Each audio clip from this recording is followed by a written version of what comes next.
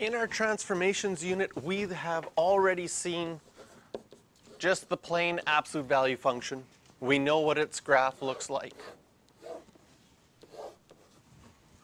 And we've done transformations with that graph.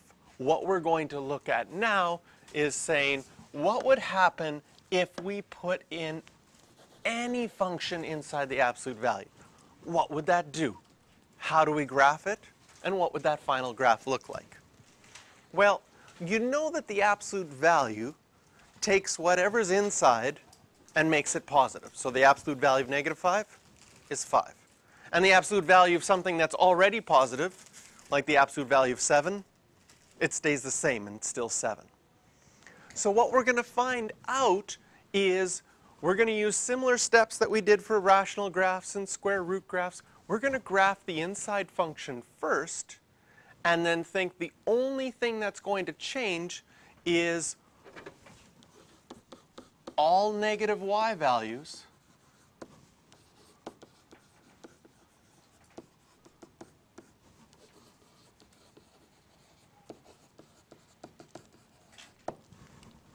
will become positive.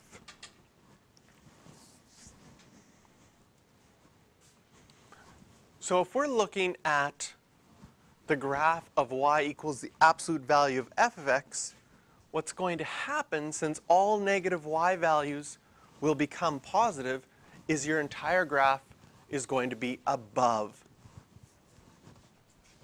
the x-axis. So I'm going to make up an example 1.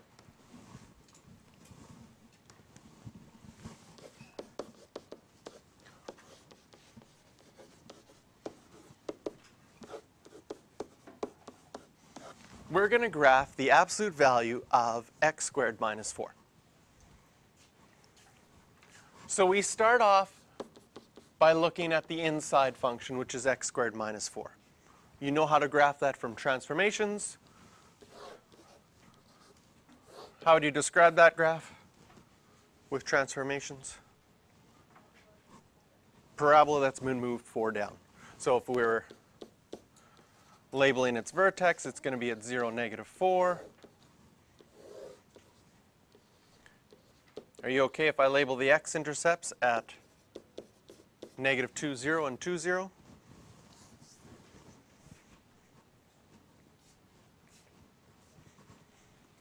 If I plugged in another point, we'd have 3, 5. And so now what we're going to do over here is we're going to graph the absolute value of x squared minus 4. And we're going to go through that idea that the only thing that's going to change is all negative y values are going to become positive. So if we just look at some of the points that I've labeled, I only have one point labeled that has a negative y value, 0, -4. So where's that point going to go? It's going to change to 0, +4. Because when you take the absolute value of that, that's going to change. Now what would happen when I take the absolute value of 2, 0? That point,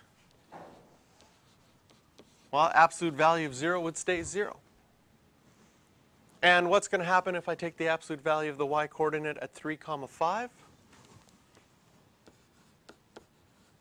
It's still going to be 3, 5. So what's going to happen? Well, if we think of this graph and we look at this graph, can you see that this is the section where the y values are negative?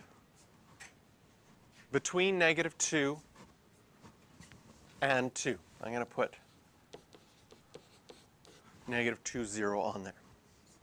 And if I make all of those values positive, what that's going to do to that part of that graph is going to just reflect it or flip it over the x-axis. So this part of the graph becomes flipped up like that. And everywhere where it was positive, the absolute value is not going to change anything. And so this section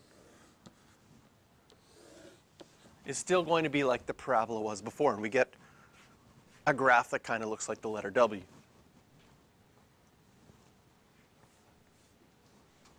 So what we do in the graphing any absolute value function is we graph the original function, and whatever's below the x-axis is just going to get reflected up to become positive.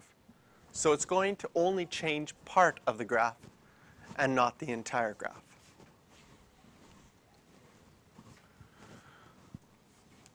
So here's a question that we could do using transformations, but we're going to do it using our new technique, which is doing the absolute value. So we want to do the absolute value of 2x plus 3. If I graph 2x plus 3 to begin with, well, that's a straight line. It has a y-intercept of 3. It has a slope of 2, up 2 over 1.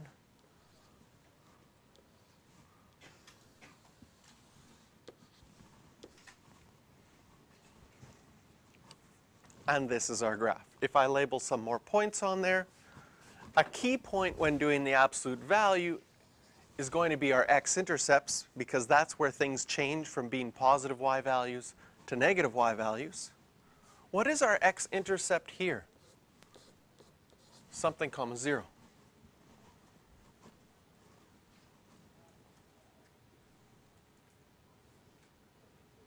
Negative 3 over 2.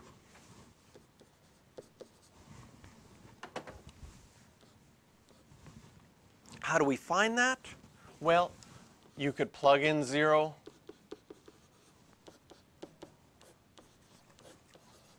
Plug in 0 for y and solve for x, and you'll find out that you'll get negative 3 over 2.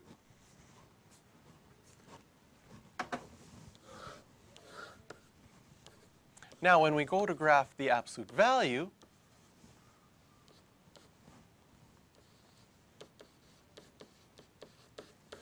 it's this part of our graph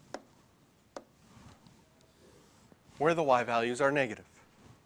So that part of our graph, for example, a point on that part of our graph is this one right here. We've got negative 2, negative 1. And the absolute value is going to take that negative y value and make it positive. So we're going to have the point negative 2 comma positive 1. And this part that's highlighted is going to get reflected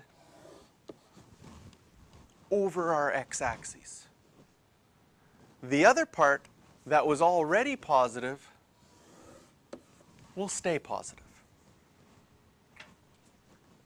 And this is the graph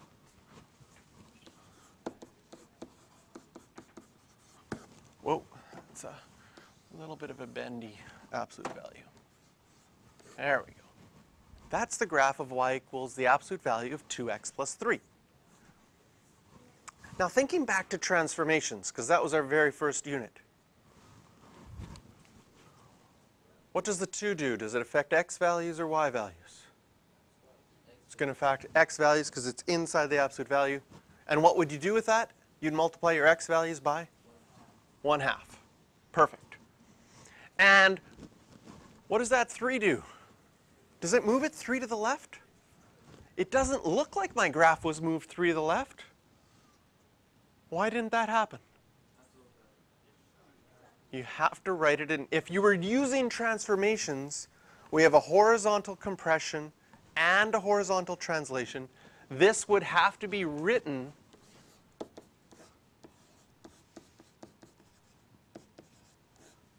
in factored form.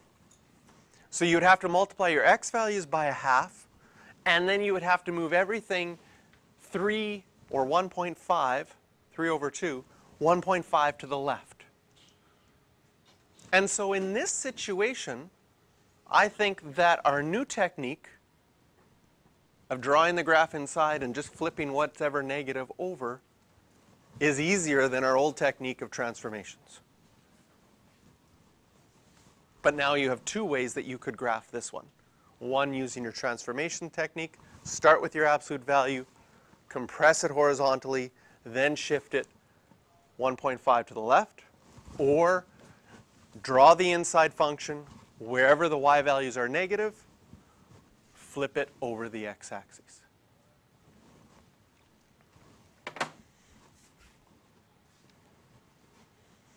So here's another one. Sometimes you can be given the graph. Here, you could have graphed this on your own because this is polynomial. It's already factored for you. So you would have known that the x-intercepts are at 0, -3, and at 2. And from chapter 1, polynomials, can you see that this is an x cubed graph, a positive x cubed graph? So the end behavior acts like a positive line. So it starts down here and ends up over here. Now, we wouldn't know how high it goes or how low it goes, where the maximum and minimum are, but this would be the general shape of that cubic function with those x-intercepts. So if we wanted to graph the absolute value of this, we have to find out where our y values are negative. So I'm going to highlight that again.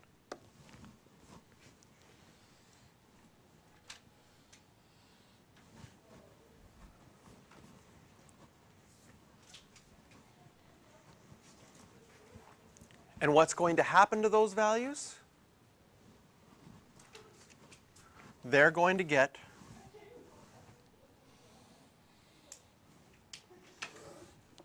reflected over the x-axis.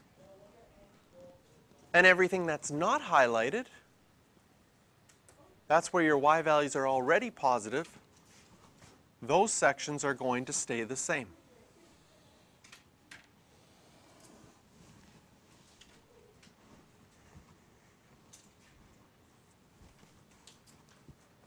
And that would be our graph, the blue one, would be our graph of the absolute value of that function.